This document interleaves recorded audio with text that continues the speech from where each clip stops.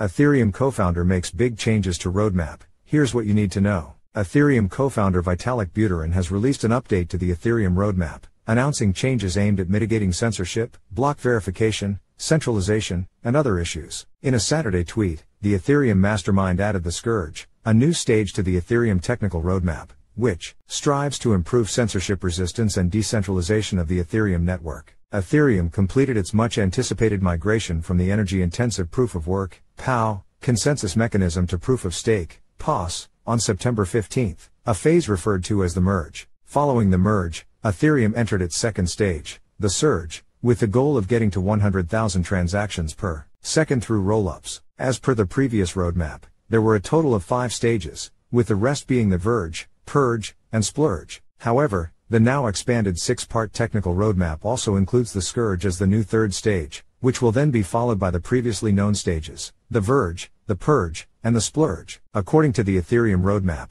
the goal of the Scourge is to ensure reliable and credibly neutral transaction inclusion and to avoid centralization, among other improvements. The Ethereum creator said the changes reflect more concrete milestones in every category and a more explicit role for quantum proofness as a necessary component of the endgame protocol. Buterin calls for credibly neutral consensus layer amid rising centralization concerns. Buterin has been asking for a more credibly neutral consensus layer as Ethereum has become associated with a higher degree of centralization and censorship following the merge. Buterin has previously described a credibly neutral mechanism as one which does not discriminate for or against any specific people. The mechanism treats everyone fairly, to the extent that it's possible to treat people fairly in a world where everyone's capabilities and needs are so different. However, following the merge, the percentage of blocks compliant with the U.S. Office of Foreign Asset Control, OFAC, has reached record highs of around 73%, a figure many consider to be far too high. In an October 15 tweet, Anthony Sassano,